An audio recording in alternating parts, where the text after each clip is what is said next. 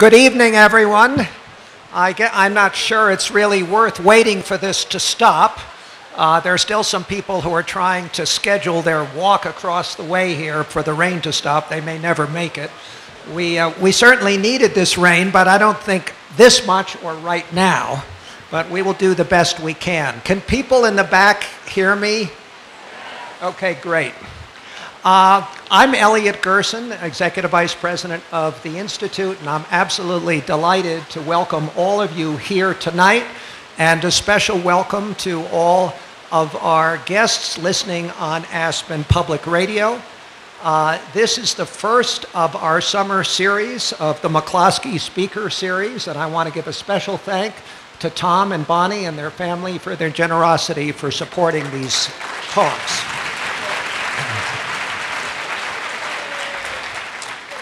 Today, we are honored to have with us David Leonhardt. David is someone many of you probably already know, not just because of his Tuesday columns in the New York Times, but because he's become really a great friend of the Aspen Institute.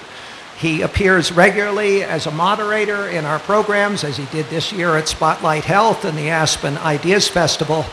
But many of you, of course, know him through his writings as well. After an early career in journalism at the Washington Post and Business Week, he's been at the New York Times, where his rise has been, frankly, meteoric. He was the Washington bureau chief.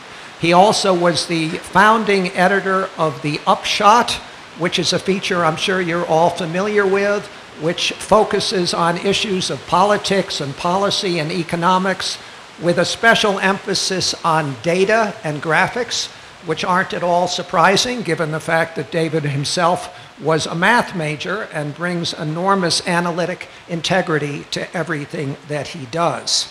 He also, and this is very appropriate given the topic of tonight, has been really a visionary on the business side of the news business, and has actually led the internal effort at the New York Times trying to determine the best way for the New York Times Company to continue to succeed in the midst of this digital revolution that is shaking up the entire publishing industry. And of course, in 2011, David won a Pulitzer Prize for his commentary focused on economic issues, and especially the fallout from the financial crisis. The Pulitzer Prize Committee noted, as I recall, his graceful writing about complicated economic issues. He's also authored the best-selling ebook, Here's the Deal: How Washington Can Solve the Deficit and Spur Growth. He's also been a friend of the Institute in other ways. He has been on the jury for several years, if not since the inception of the $1 Million Aspen Prize for Community College Excellence. And finally, let me just make a pitch for those of you who just know him through his Tuesday columns. He also writes a daily email newsletter called Opinion Today. And if you don't get it, please consider signing up for it. It's a remarkably insightful way to begin your day with commentary, not just about his own columns, but also about other columns, and remarkably, not just in the New York Times, but competing journals as well. So he really is one of the great journalists in the country today. What we're going to do this evening is a little bit of a hybrid compared to our usual moderated discussions. David is actually going to speak at length, and then I'm going to join him on stage, ask just a few questions, and as usual, leave questions for all of you at the end. So ladies and gentlemen, please welcome David Leonhardt.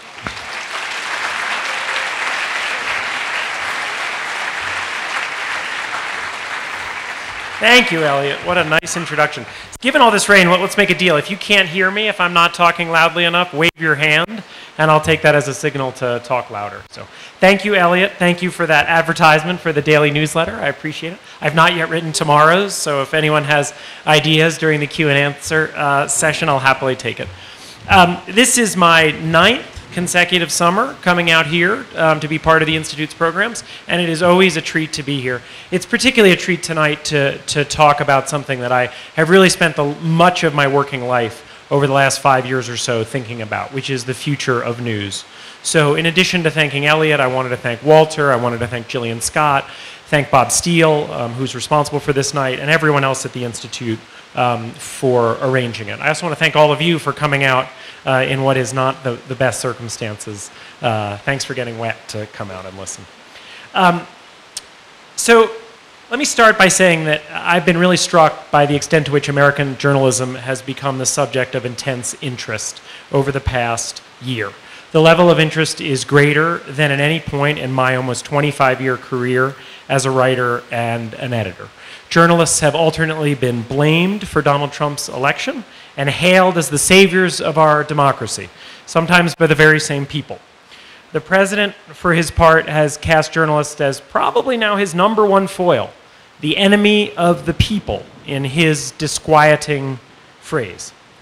Meanwhile, thousands, if not millions, of Americans have decided to support journalism in recent months by paying good money for news subscriptions to the New York Times, the Washington Post, the Atlantic, and many other publications. This is a moment when people seem unusually interested in journalism. A couple weeks ago, when I was moderating panels here at the festival, I had the funny experience of noticing that many of the questions ended up being about the media's coverage of a subject rather than about the subject itself. And as the moderator of the panel, I had to try to gently steer the conversation back toward discussion of the subject itself rather than discussion of the media. Tonight, I'm happy to say I won't have to do that. We have a full hour to talk just about the media. I'm looking forward to hearing Elliot's questions and then also to hearing your questions as well. And I always welcome feedback by email. My email is leonhart@nytimes.com. The main questions I want to address tonight are these. What are the biggest problems with American journalism? What are its biggest strengths? And what can be done to maintain and build on those strengths while also addressing the problems? I'm going to start with the good news because it's probably the more controversial part of my remarks. By now, you've surely heard the other side of the story, the lamentations about the state of American journalism. That journalism is a hopelessly biased echo chamber in which publications are writing only what their audiences want to hear. That clickbait dominates, with listicles and dumbed-down explainers and pet slideshows crowding out in-depth work. That fake news, and by that I mean the actual fake news of the Pope-endorsed Donald Trump variety, has become as credible as real news. That the good old days of shoe leather reporting are fading. Well, this story is more wrong than it is right. I think American journalism is better today than it has ever been, and I hope to persuade you of that tonight as well. To be clear, journalism also faces serious challenges. The nostalgic narrative has some truth to it. The business model of journalism is changing rapidly in ways that threaten some truly valuable parts of the industry, particularly local news organizations, which play a vital role in our society by holding school boards and city councils and judges accountable. And yes, the fake news problem is a real problem. The lack of faith that many Americans have in the mainstream media is serious. And I'll get to that in a little bit. But it's important not to confuse the challenges and the troubles out there with the full picture. The reason that journalism matters, the reason that it's different from any other business, that it's different from, say, the horse and buggy business, is that it plays a crucial role in our democracy. It helps to keep citizens informed about the world. It gives them information on which they can act as voters, employees, investors, or simply human beings who need to make decisions every day about how to spend their money, or how to eat, or how to sleep, or how to work, or how to play. By most of these standards, journalism in 2017 is stronger than it was in 2010, or 2000, or those supposedly good old days of 1950 and 1960. It's better for readers. It's also more fun to practice. There are three main reasons to believe that's the case. The first is that journalism is more accurate than it used to be, which is not to say that it's perfectly accurate, but it is more accurate. To put it in terms that an economist might use, the market for truth is more liquid than it used to be. On the screen now, or in a second, you see an excerpt of a story that appeared in the Washington Post in the summer of 1994. Don't worry if you can't read it. It's a story about the behind-the-scenes efforts to build a new sports arena in downtown Washington, an arena that is known today as the Verizon Center. It's where the Washington Wizards and the Washington Capitals play.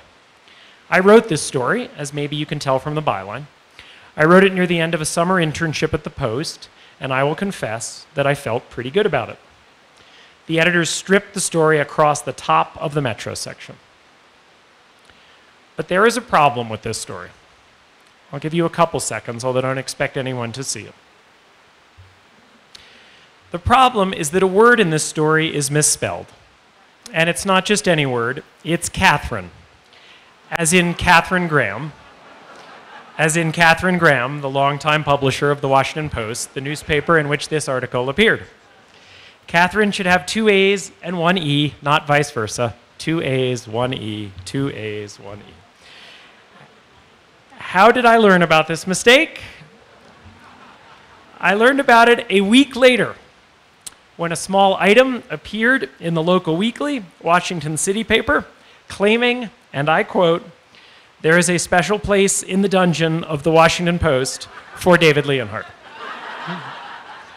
Which is not exactly what you want to read when you're a summer intern trying to get hired into a full-time job. Coincidentally or otherwise, I did not get hired into a full-time job at the Washington Post. Now let's step back and imagine that I or another reporter made this mistake today. Think about how different the situation would play out. The story would go online, and in all likelihood, within minutes, certainly within hours, some eagle-eyed reader would begin mocking the story and the person who wrote it. In all likelihood, the mistake would never even have appeared in the print edition of the Washington Post because it would have been caught so quickly. Now, in the big picture, I understand that spelling mistakes are mostly just embarrassing, although they are embarrassing. Apparently, 3 years later, I'm not totally over that one, rather than deeply important. But this particular spelling mistake highlights a larger point about the newly liquid market for truth. In the old days, when readers like you, when the subjects of a story wanted to question the conclusions or the facts in a story, they didn't have many great options. They had to write a letter to the editor, which might or might not have been published, or they had to find another newspaper or magazine willing to write a different story. There's a reason for the old saw, don't get in a fight with someone who owns a printing press. Today, writers and readers are able to hash out questions in real time. Not only does this newly liquid market help readers, it makes us journalists better at our jobs. As the Nobel laureate psychologist Daniel Kahneman has written, acquisition of skills requires a regular environment, an adequate opportunity to practice, and rapid and unequivocal feedback about the correctness of thoughts and actions. With the exception of the word unequivocal, I would argue that this entire description applies to journalism and social media today. Mistakes simply have a shorter half-life than they used to. Now, I know what you're thinking. I understand that this new reality comes with a downside. People can also promulgate falsehoods more easily than they could in the past. We have seen some of those downsides over the past couple years, and we're still figuring out how to combat them. I've been encouraged to see that Facebook and Google have started to take their own roles as information gateways more seriously and to make efforts to distinguish between fiction and truth, although there is much more still to be done here. Still, I will take today's reality, in which more people are empowered to play a role in the flow of information, over the old reality. I believe today's is far more consistent with this country's small d democratic values. The second reason to feel good about journalism involves the tools and techniques we have for telling stories. I joined the New York Times as a reporter in 1999, literally another century ago. I'm happy to report that in the last 18 years, I have misspelled neither Arthur nor Sulzberger in the pages of the New York Times. Progress. The basics of reporting, writing, and editing stories, which remains the core of what the New York Times does, is largely unchanged since 1999. Nearly every other part of the process has changed radically. When my stories went into the paper in 1999, they would likely have been accompanied by one or two photos and a black and white chart or map. If you looked really closely at that chart or map, you might have noticed that Colorado was a slightly different shade than New Mexico, which meant that some measure of social well-being was a little bit better in one than in the other. Today, journalists have so many more tools at our disposal, and when they're used right, they're really powerful tools. Consider this story about how the odds of escaping poverty differ depending on where someone grows up. Gone is that little black and white map. In its place is a map that uses an IP address to figure out where the reader is reading the story and shows her or him data about the county where they are reading the story. If readers don't want to see that county, they can zoom out and see the whole country. If they want to see the county where they grew up in Georgia or Colorado or you name it, they can zoom in there. By any definition, this is better journalism than the similar stories I was writing back at the start of the 21st century. These tools now improve stories on everything from the Philippines to Antarctica, from the opioid epidemic to electoral politics, as well as on culture and food and sports. They convey information in ways we could not have done so in the past. And readers are responding. When you look at the list over the most read stories on the Times website over any extended period, so this isn't the list that we publish on the web, this is the private information we have about what was the most read story over the last several months, last several weeks, over the entire year, you notice a few fascinating patterns. First, there are, of course, some articles about the great clickbait subjects of diet, pets, exercise, sex, and the greatest clickbait subject of them all, real estate. But most of the best read articles are not about those subjects. They're serious work about politics and current affairs. I find this pattern, however, the most telling. A disproportionate share of the most read articles are not actually articles. Not in the traditional sense. They are interactives like the one I just showed you. They are maps, they are photo essays, they are videos, they are Q&As. Our new deputy publisher, A.G. Sulzberger, likes to say that he has never, in his entire life of being identified with the Times, received as much positive public feedback as he has about our podcast, The Daily. These are often highly substantive pieces of work about serious topics. They're just not in the form around which we have traditionally organized journalism, long blocks of text. Here's one final point about the new tools of journalism. One of them isn't even new. It's just we've become to use it more often. The web has encouraged us to use the direct, clear voice of the web. And I say this lovingly because I've been a journalist essentially forever, but the old writing style, where we begin a story that in some kind of language like in a fundamental shift that augurs other fundamental shifts, and then follow that up with 40 more words before you get to the first period, that's not actually good writing. It doesn't help readers understand what's going on.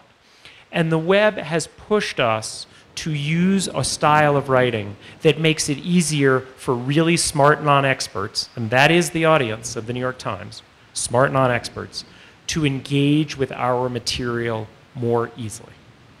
I consider that to be progress. The final reason that journalism is stronger, in my mind, is simply that the market says it is. The audience for ambitious journalism is larger than it was only a short time ago. The number of people who read a typical big story in the Times has grown probably between 50 and 100% since the year 2000. Many of those readers are paying for the product, either through an online subscription or a print one. I am part of the sandwich generation of journalism. Young journalists think of me as old, appropriately so, alas. When I started working for newspapers in high school and college, my classmates and I put together papers much as people had been doing for decades, if not for more than a century. We pasted columns of text onto a printing press plate and in turn made them into physical newspapers. We had to get our hands sticky and inky. It was great. At the same time, older journalists think of me and my generation as on the other, younger side of the divide. And they're not wrong either. I got my first full-time job as a journalist in 1995, which you may recognize as the year that Netscape Navigator was released. My entire career has occurred during the digital revolution. My peers and I have always understood that our business was in the process of rapid, major change, and that we have to react in order to remain relevant. My sandwich status is part of the reason that Dean Baquet, the executive editor of The Times, asked me a year and a half ago to lead the strategic review of The Times operations that Elliot alluded to. Our team consisted of stellar people from around The Times, people who taught me an enormous amount. It was a fascinating and energizing experience, and I want to spend just a couple minutes now focusing on The Times. We called our strategic review the 2020 Project, meant to point the way to the New York Times of the year 2020. And we came up with a basic diagnosis, which was this. The Times has changed enormously over the past decade, and as a result is in a stronger position than virtually any of our competitors. Yet we have not changed nearly enough. We still have a newsroom and a news report that does not take sufficient advantage of the new tools available today. Our work too often reflects conventions built up over many decades, when we spoke to our readers once a day, when we cultivated an aura of detachment from them, and when almost our only tool was the written word. We also still have a staff and an outlook that is not sufficiently diverse. Our ambition is not to be only a national organization, but a global one. And we need a staff and an approach that reflects our highly diverse country and world. We are still too coastal, too white, too male, too upper middle class, too American, and yes, too liberal. Let me be clear on that last point. I reject the charge that the Times and other media organizations try to protect or elect Democrats. Goodness, look at our coverage of Hillary Clinton's email or our coverage of Whitewater, whatever you think of it. Or look at our coverage that has helped bring down Democratic politicians like Eliot Spitzer, Bob Torricelli, and Charles Rangel. When it comes to investigation, the media is an equal opportunity pursuer. But when it comes to covering issues, religion, education, abortion, guns, and others, the media needs to do a better job questioning our assumptions and telling stories from all sides. I've heard this is a subject that interests some people, so I'm happy to pursue it further in Q&A if you want. The fundamental reason the Times needs to continue changing is that our readers' habits are changing. We must change with them, just as we changed in previous decades. If you go back and look at the New York Times of 1970 or even 1980, you'll see that it's actually very different from the New York Times of even 2000. Visually different, different story lengths, entirely different sections, and much more.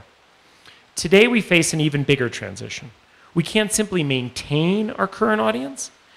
If we want to maintain our unparalleled news gathering operation, we have to expand our audience. Here's why. What was once our largest source of revenue, print display advertising, is shrinking. To make up for its shrinkage, we need to continue expanding our subscriber base.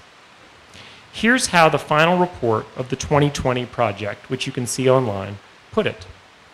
The Times' ambitions are grand to prove there is a digital model for original, time-consuming, boots-on-the-ground, expert reporting that the world needs.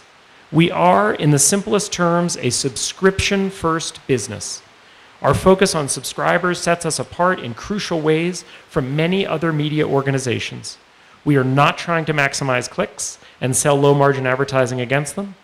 We believe that the more sound business strategy for the Times is to provide journalism so strong that several million people around the world are willing to pay for it.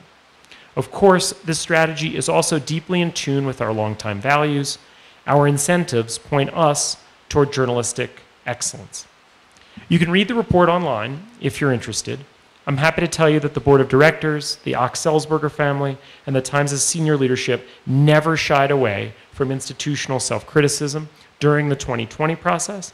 They debated our recommendations with us. They accepted them, and they are now implementing them, often tweaking them and updating them and changing them along the way as they should. There really are hard choices here. If you're a close reader of the Times, you may have read recently about some of the internal debate about how many editors we should have. I believe that Dean Baquet and Joe Kahn, the managing editor, are making fundamentally the right decision to reorient our resources in other ways. The Times is still going to employ a lot of editors. I think in the current world, 3 edits as opposed to 5 or 6 is the right place for many stories. But there are also risks, and there are serious things to grapple with. Let me close the discussion of the Times with one chart that captures the reasons for bullishness about the place. This shows you the number of people who are paying for digital-only subscriptions. It excludes all print subscribers, even though our print business remains remarkably robust. I am a print subscriber. I still like reading the print newspaper. In 2010, the Times had 0 digital-only subscribers. That's when we constructed a paywall that was greeted with no small amount of skepticism. Some people, including me, thought our initial price was too high. It worked out just fine. The Times, like many publications, has benefited recently from a so-called Trump bump, but I think it's noticeable that you don't actually see that much of a bump on that chart. The growth was rapid even before the Trump bump. Thanks largely to our subscribers, the Times' digital revenue isn't merely larger than that of our competitions. It's of a different order of magnitude, according to media reports that have aggregated this. More than 3 times larger than BuzzFeed's digital revenue, about 5 times the Daily Mail's, and about 8 times the Washington Post's. Here's where I say thank you to you all. If you are a print subscriber, thank you. As I said, print is still a pretty great technology with some big advantages over digital, including its battery life and its very fast load times. If you are a digital subscriber, thank you just as much. All of you are the reason that the Times is able to employ more coders and more cartographers than any other news organization. You are the reason our reporters filed stories from more than 150 countries last year. You are the reasons we employ lawyers to write about the law, doctors to write about medicine, economists to write about economics, and investigative reporters to keep our government accountable. You may have heard the New York Times has had a few big scoops in the last few days. You've paid for those scoops. Thank you. I promise you,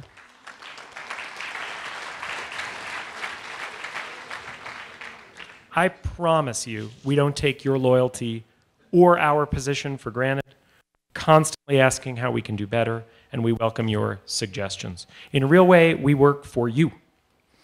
My optimism about journalism is not limited to the Times. The Washington Post's ascent over the past few years has been a sight to behold and is a very encouraging development, no matter how much we at the Times may hate it when the Post beats us on a story. Some publications that didn't exist a quarter century ago, or even a couple years ago, Slate, Vox, Lawfare, The Ringer, and others are also doing great work. In many cases, they're doing better work than publications that have faded or gone out of business. Journalism, too, benefits from creative destruction. But there is one place, as I mentioned, where the trends have been much darker: local journalism. Local journalism, as I've said, is a vital part of democracy. And many local newspapers have not been able to persuade their readers to pay for digital subscriptions. Many have instead turned to intrusive pop-up ads and auto-playing videos, and I understand why they've done it. They need revenue. But I also often despair when I go to one of their websites and find it difficult to read.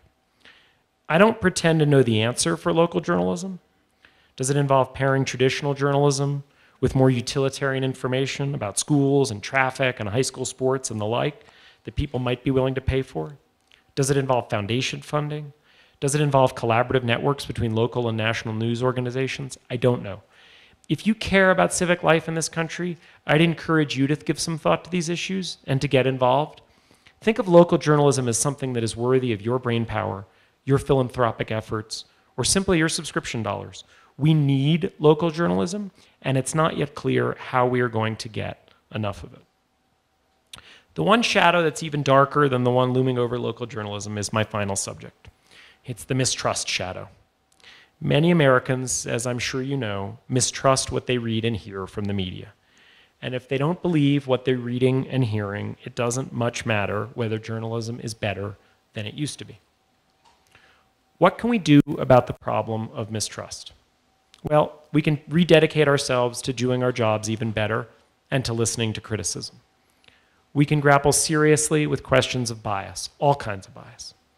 We can do a better job of showing our work, as my teachers used to say, for those readers who are interested, explaining how we reported a story and why we came to the conclusions that we did. We can invite readers to tell us when we have erred, and we can fix our mistakes quickly and transparently. I am intrigued that Wikipedia, whatever its imperfections, seems to be more trusted across the ideological spectrum than many mainstream media organizations are. Maybe there's a lesson there for us. But I also think it's vital not to view the media's mistrust crisis in isolation. It's not a problem that is isolated to the media, and so the solution almost certainly cannot be isolated to the media. I have one more chart to show you before we finish. It depicts Gallup's data on Americans' trust of major institutions, like the media, big business, organized labor, and the like. And if you can read it, you'll see that I've temporarily removed the names of those institutions. I'll add them back in a minute. You'll notice that every single institution on this slide was less trusted in 2016 than in 1981. The first point on the line, on the right, shows the percentage of Americans at the start of the era who had a high level of trust in the institution in 1981. The second point, where the arrow ends, shows the level in 2016. I left out a couple whose trust has not declined, I'll be honest, like the military. But for the most part, as you'll see in a minute, these are really the major American institutions. Can you find the media on here? I bet you can't. It isn't the least trusted institution. That's Congress. It isn't the institution with the biggest decline in trust since 1981. That's the medical system. The media looks a lot like every other institution on this slide. It's basically in the middle. I believe that trust has plummeted because living standards for a large segment of the American population have stagnated. The typical household's net worth is lower than it was 30 years ago. Incomes have grown sluggishly. Lifespans have stopped growing for people without college degrees, who are the majority of Americans. Obesity, drug use, single-parent families, and imprisonment have all soared over the last few decades. Put simply, many Americans do not enjoy a much higher standard of living than their parents did. No wonder they are frustrated. No wonder they mistrust many pillars of our society. Those pillars have failed them. Solving these problems is, of course, devilishly hard. It is the great challenge of our time. Until we find ways to address it, many of our problems, including problems that seem specific to individual parts of society, like the media, are not going away. Thank you so much for coming out in the rain to listen, and I look forward to hearing your questions.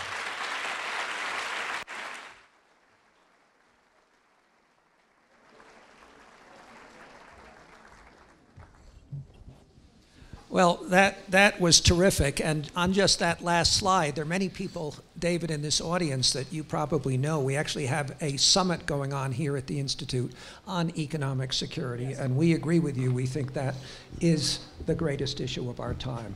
Let me just start with a question combining your just offhand reference to Scoops, yes, and your comment about and your comments about trust. For anyone who wasn't hiking all day and then had their cell phone drown. They're aware of really a rather remarkable scoop in your newspaper today, a jaw-dropping, perhaps historically jaw-dropping one, involving emails from Donald Trump Jr.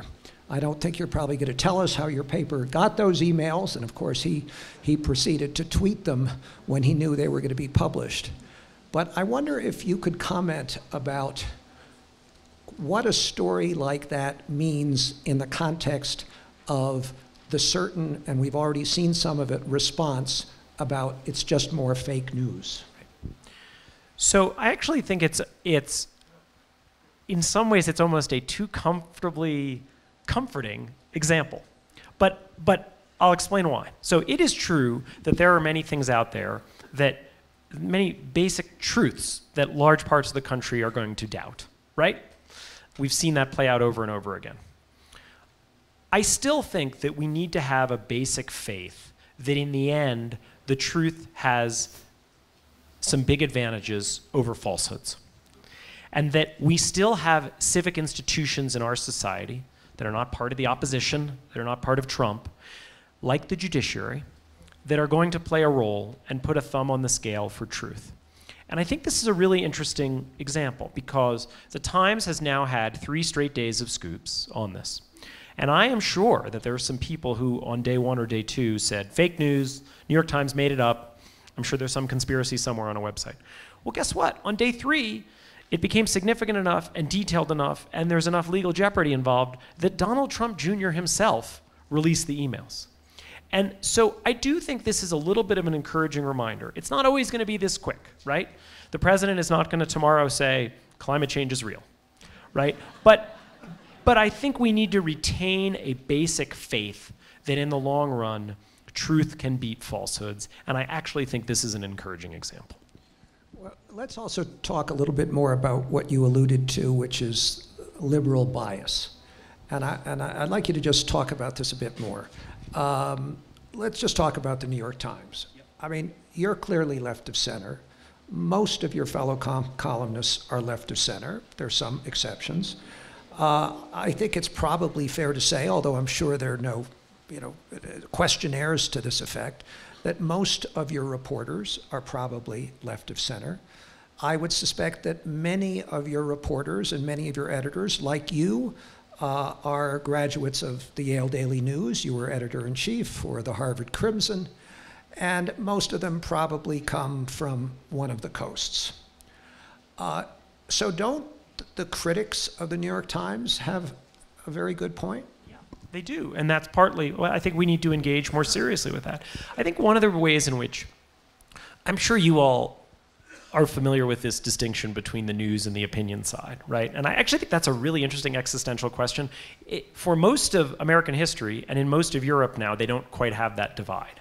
And I don't know whether it's going to persist in the internet age, but it has for now, and the Times is committed to it. I noticed this because, as you said, I am certainly left of center. I am also right of left. And so there are a whole bunch of issues in which I'm pretty conservative. And I notice these issues, not just in the New York Times, but in the Washington Post and other publications too. I'm pretty conservative on education. And I notice certain assumptions when I'm reading stories about education. And I realize that I'm having the experience that someone who has a different opinion about gun control than I do must have all the time on that same issue. And so I really do think that there are no easy answers to this, right? We can't just go out and say, we're going to find out what the median opinion in the country is and we're going to write it. Because I think we should be really strong about certain things like climate change is real and it's being caused by human activity. And I don't care what the poll numbers show about how many Americans believe in that. A lot of issues are different from that. Abortion's different from that. Guns are different from that. And I think on those issues, we need to look ourselves in the mirror exactly as the ways you just asked me to do and sort of say, why don't we employ more people from middle America? Why don't we employ more people with conservative backgrounds who then also will try to check their ideological beliefs at the door? I just think it's really important. What about another variant of this problem, which is that we increasingly tend to read the news or listen to the news or watch the news that we know we're going to agree with. I mean, that wasn't the case when you began as a journalist, and many of us in this audience grew up listening to one of 3 networks or one of 2 national news magazines, or Walter Cronkite telling us that's the way it is.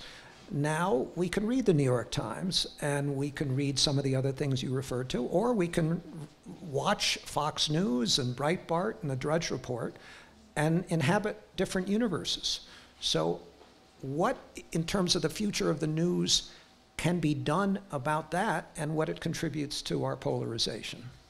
I think not everybody, but I think most people on both the right and the left aspire to not just read what they agree with in their own minds. And so I think this is one of these places in which we can help people do better, whether it's Facebook or whether it's us. The Times has recently started, you may have noticed it doing this thing, Voices from the Right and the Left, right? Where you can read what people from the right and left are saying about things. And I think that basically what we should do as the media is look for ways to bring people voices that they don't normally encounter. I recently hired a new assistant who is going to help me with the newsletter that you mentioned. And one of the reasons why I hired him was he had great ideas for the newsletter during the interview process.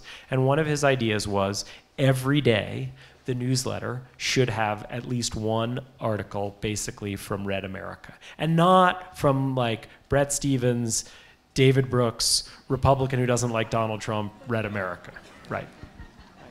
So, you know, you I like both Bret Stephens and David Brooks. You talked a little bit about the increase in digital subscriptions and how well the New York Times and the Washington Post are doing, and opposition, how poorly many local papers are doing.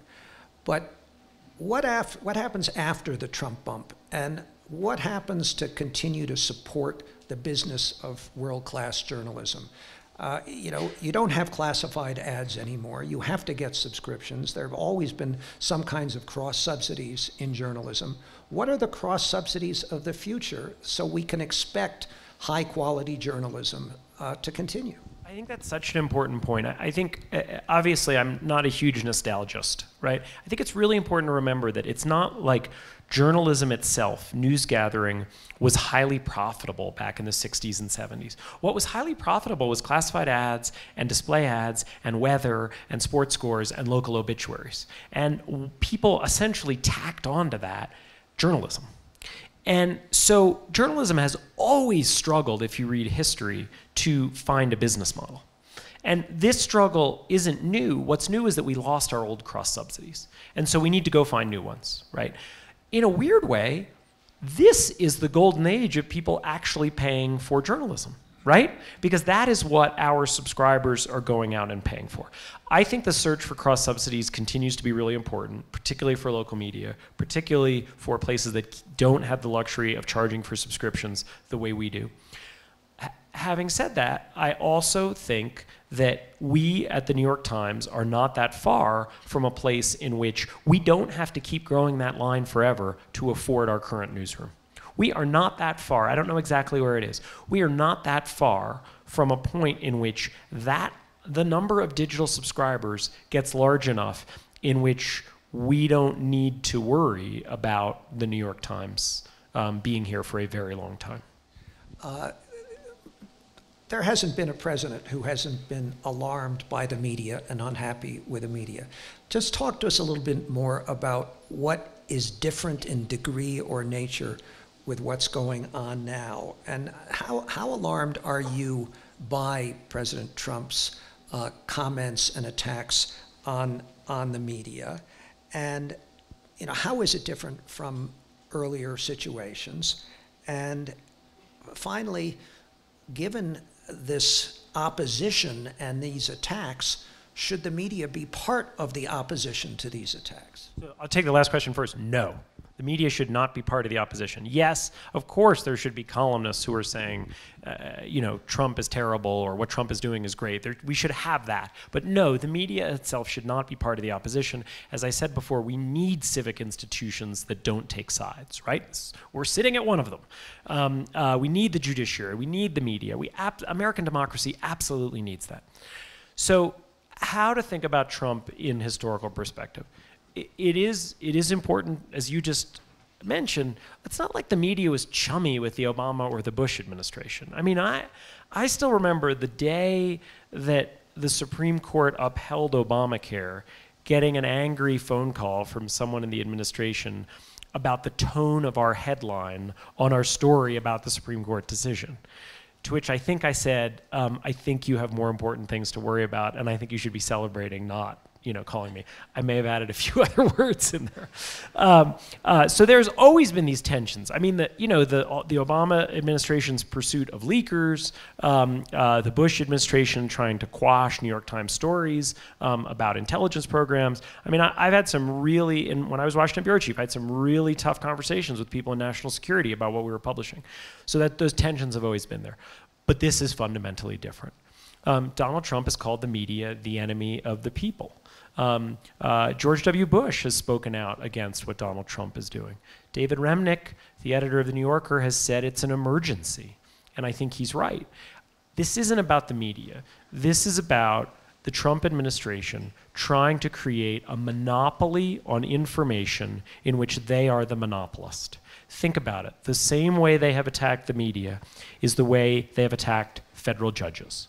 It's a way they have attacked people who have devoted their lives to this country as agents in the CIA and other parts of the national security apparatus. It's the way they have attacked scientists. It's the way they have attacked one kind of person after another. Quite frankly, it's not that different from the way they've attacked voters. And so to me, I find this so worrisome and chilling, even amidst, as you can tell, my natural optimism, because it is a scattershot but sustained series of attacks on any organization that is attempting to provide independent information. We're going to go a little bit after 7 o'clock because we started late, and I'm just going to ask one more question, and then please be thinking of questions for David. But just one other question. You made a reference to the recent controversial decision of the Times to reduce the numbers or layers of editors. Why should any of us care about that, and why isn't that just sort of inside baseball for New York Times and other journalists to talk about worrying about jobs and their future? So first of all, in talking about this, I want to acknowledge that this is going to involve changes at the Times that will cause really talented people either to take buyouts or to lose their jobs. And so on the first level, I find it just personally and professionally sad. Organizations have to change, right? We can't stay thing, but I just want to make that point. I also want to say, if you know anyone looking for a good editor, some reporters of the Times are putting lists together of the great editors who will likely be leaving the place for books and things like that. These are really talented people. You're right, this is mostly inside baseball, right? But I think the thing to understand is that we used to produce one version of our report every day, right? You got it in the morning. And when you're doing that, it calls, and not only that, but it all has to fit just right, right?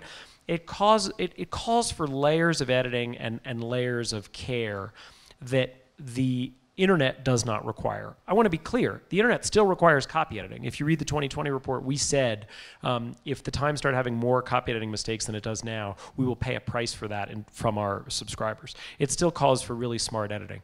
But you would be amazed to know how much editing sometimes goes into New York Times stories. And maybe the first, the second, the third edits really are sharpening it and improving it. But the fourth and the fifth and the sixth are sometimes undoing the second and then redoing it and then undoing the third and redoing it. And it made sense for a time of print. But look, we live in a world of constrained resources, and there's a very direct decision. Do we want to be employing 2 more foreign correspondents in Africa? Do we want to be employing cartographers who could make those maps? Or do we have too many editors? And Joe and Dean have decided, and I think they're absolutely right, you can read the 2020 report for more rationale, that we need to shift our mix a little bit more. The one other thing I'll say is if you look at virtually every other publication, including real high quality publications that have been digitally native, their ratios don't look anything like ours. We will still employ a much higher number of editors than they do. And I've now spent 3 minutes talking about something that I said was inside baseball, so I apologize. All right, I'm going to go to the audience, and David can attest, even though my eyes are much older, that it's blinding up here, so we have a very hard time even seeing questions. But let's go, and let me start over here in the front row. Oh, I can recognize you. Hi, David, Nisha Patel. We know each other. I'm here for the Economic Security Summit. And I was thinking about your comment about how the Times, the Post, and the Atlantic now have seen an uptick in paid subscriptions. And something else I've noticed, because this is the beat I tend to follow, is poverty, economic opportunity. I've seen an uptick in high-quality coverage of those issues. I haven't cataloged it, but it certainly feels like that to me. Like, I've been doing this work for 20 years, and there are more great stories than ever, some of them yours. Do you think those two things are related? Is there more interest in these issues? Or do you agree with it, first of all, and then what account? Like you, I can't quantify it, but I do agree with it. I think there are two causes, probably. One is exactly what you said. I think that, although it's indirect, I don't think it's that we now have more resources, therefore we're doing this. I think that, look, the election of Donald Trump surprised a lot of people, including us in the media. And I think it caused us to ask, why didn't we see this coming? And one of the things it caused us to say is, why haven't we done a good enough job covering the frustration in this country, right? And the lack of opportunity for a lot of people and in a lot of places. Not just Donald Trump's election, other things as well, right? Black Lives Matter, the success of the Sanders campaign, the trust data that I put up there. And so I think that is part of it. I also think, and this is a very nerdy answer, but it's true, the quality of data and information that we have gotten over the last few years about people's paths through life is just stunningly different and better, led by a whole bunch of researchers. The one whose work I've written the most about is Raj Chetty at Stanford. And I think that also explains some of the increase. Okay, I'm going to need some help from the person with the microphone. A gentleman on the aisle here, and then we're going to go in the middle of this row, if you can get a microphone there for next. Thank you for your presentation. It's very interesting. I'm interested. One area you didn't talk about that I'm concerned in terms of the future of news, the important role that media and journalism play in society, is that over the last several years we see that there's a greater concentration of ownership and control of media outlets in fewer and fewer hands, oftentimes in hands that do have a very specific agenda. And I'm curious as to your thoughts or insights into how you think that impacts the future of news. I think that's an important question. Thank you for calling attention to it, since I did not mention it. I also find it worrisome. I mean, look, concentration of ownership, concentration of market power is problematic all over the place, right? It's interesting to think the Obama administration underestimated the problem of concentration of market power in the implementation of Obamacare, and it explains some of the problems in there. It is certainly a problem in the media. One of the ways that I think about it is, look, I can't be objective in talking about the Sulzberger Ox family, but boy, a major company would not have made the investments that they have made in journalism. And yes, over the long term, that has benefited the New York Times enormously. But in the short term, it often has not. And so the reason the New York Times is the New York Times is because we are not owned by some giant corporation that was trying to figure out how to maximize profits this year or next year or even the year after. So I'm very worried about it. I think it's something that deserves attention from an antitrust perspective, from all kinds of perspective. The more optimistic, the silver lining is there are also a lot of new entrants. And they aren't always owned by these big players, particularly at the beginning. And so I do think we're in a time where there's enough flux right now. While I do remain quite worried about it, I think that we have enough new players coming in that we should be able to get a variety of voices. Okay, if we can get a microphone in the, right, okay, fine, great, thank you. Thank you. Elliot, your questions were terrific. And you touched on this a bit, but there was a time when Lyndon Johnson, I think, was quoted as saying, if I lose Walter Cronkite, I lose the Vietnam War. And of course, eventually he did lose both Cronkite and the war. The trust that Cronkite had may now be largely lodged in the New York Times. You did a column, David, which I just happened to bring. Actually, it wasn't a column, it's a whole page. Thank you. June 25th, Trump's lies. And in very small print, I don't know how many there are. You probably know how many there are on this page. But the question is about consequence. Johnson gave up on the war when the people, led by Cronkite, turned against it. If Cronkite had come up with 2 or 3 of these lies, it would have been a major issue. You came up with several hundred. What's the consequence of that, and how do you see that having changed and changing in the future? Thank you. first of all, I'm going to make a very brief side point, which is whenever you hear people worry about the blurring of lines between news and opinion, it's important to remember that Walter Cronkite story. Walter Cronkite blurred the lines between news and opinion. You couldn't lose Walter Cronkite if he was just delivering straight news. John Dickerson is really interesting on this issue. But yes, look, there is no version of Walter Cronkite in American society today. And that has some big downsides, which means that institutions have less power than they used to. It means Donald Trump was able to basically bust the norms in virtually every part of this process, the Republican nominating process, the election itself, and now as president. It has some really, really big downsides. Look, it also has some upsides. I mean, in those old days where a few institutions commanded these incredible voices, those were not diverse institutions or voices, and a lot of people were shut out from them. Whether it's good or whether it's bad, it's gone. And so there is no kind of putting that back together. And I think the question instead becomes, how do we use the same tools that have dispersed power and created grassroots power in many ways to have the effects that losing Walter Cronkite could have back then? We have a question over on this side. Yes, over here. Thank you. You talked a little bit about antitrust, and there was just an article about the Congress potentially acting to allow traditional media to stand together and negotiate with new social media outlets. Do you have any comment on that? So this is, I mean, I'm sure it appeared in multiple places, but if you're interested in it, Jim Rutenberg's media column in the Times yesterday addressed exactly this issue. I'm not a lawyer, so I don't really know what the legal issues are of this. But I do think that it is really important to start to think of Facebook and Google as powers unlike anything else. Facebook and Google are now getting more than 100% of digital advertising, new digital advertising. So it's not just that display advertising is going away, it's that all of the revenue from the new digital advertising, it's not replacing the old one, but it's all going on net to Facebook and Google, and none of it is going to the Denver Post or the New York Times or you name it. And so I think it's really important. The antitrust problem now is not newspapers talking to each other.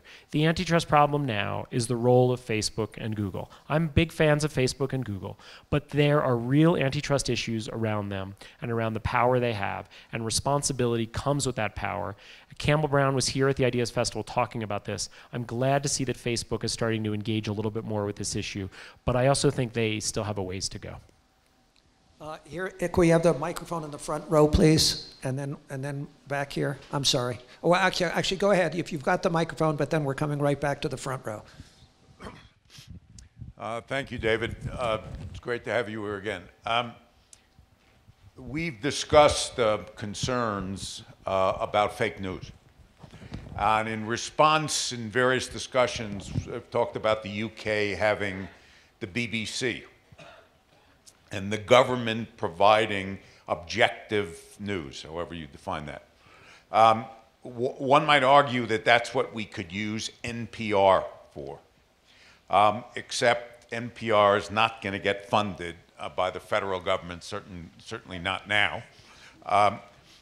And so the question is, what's the alternative? And I just wonder whether or not you take an organization like C-SPAN, which is supported by certain networks, et cetera.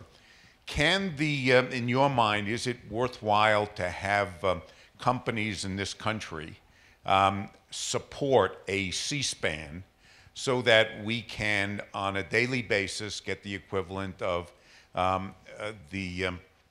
straightforward news without the falsehoods in response to those falsehoods?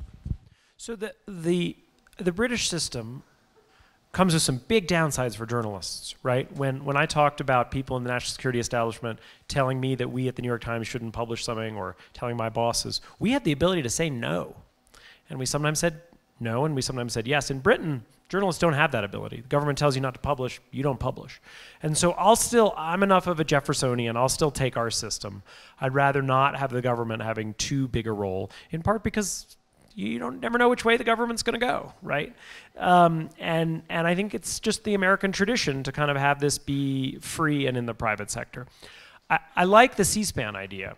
I think that we do want people to be able to have access to all kinds of information, both the raw feed from Congress as well as a variety of things. The good news is this is all getting cheaper. So the problem is not so much producing it.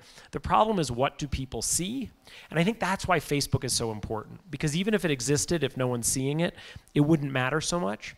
And so I really think the most important tunnel to think about right now is Facebook. And the question is, what are people seeing through Facebook? And that matters more than anything else. Front row. Great, thanks, gents. If local media is dying and outlets like the New York Times, as you mentioned, are focused more on the educated but non-expert population, who's really focusing on everyone else and bringing honest, balanced news to them? And if no one, then shouldn't the New York Times, as the more profitable outlet that's kind of figured out this whole content versus profit line, be focused on them, since they're electing people like our president? Sadly, we're not that profitable. I mean, look, the New York. I think you've hit on something really important here, right? Which is what is the right strategy for any individual organization, and what does our country need? The second question is more important than the first question. The New York Times, for better or worse, has never been a mass publication. I grew up in New York. The newspaper with the biggest circulation in New York when I was growing up wasn't the New York Times, and it wasn't close. It was the New York Daily News, right? And so I think that you're hitting on something really important. As much as I love the New York Times, I don't think we're the answer to it. I worry that we would get mission creep, and I worry that we wouldn't necessarily appeal to all those folks, and that we would essentially spread ourselves too thin.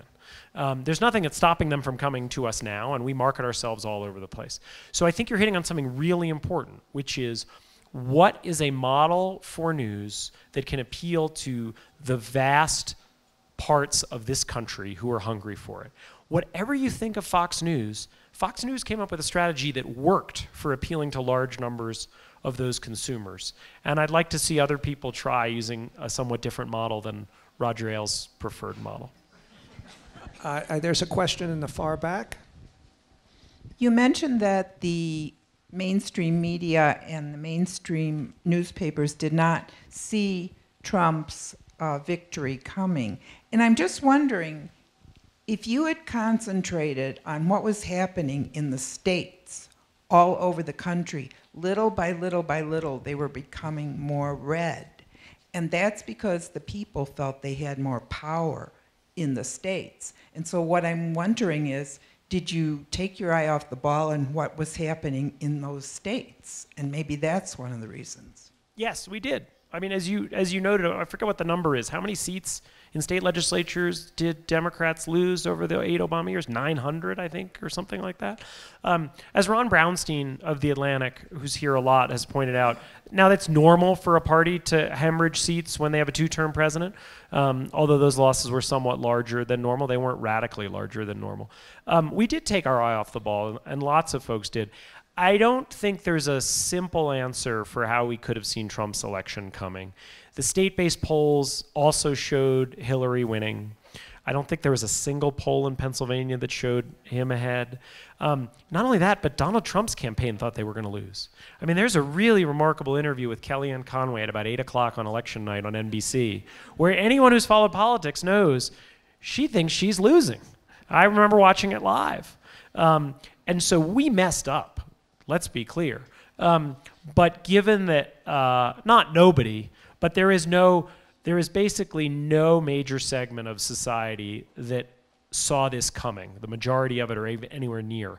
And so while I think there are real lessons to learn, I wish I saw something that if only we listened to this kind of person, we would have seen this coming. I think the best we can do now is try to do better in the future. And time for one last question here, please. Hi, thanks so much for the panel.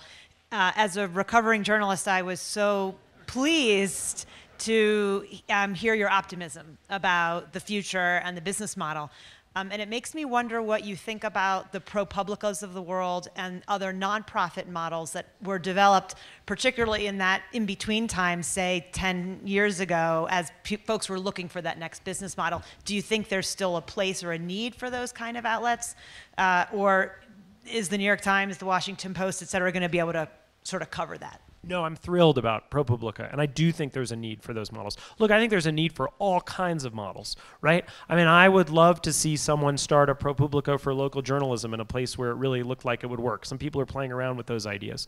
David Rousseau, who's a friend of mine who works at the Kaiser Family Foundation, is thinking a lot about that.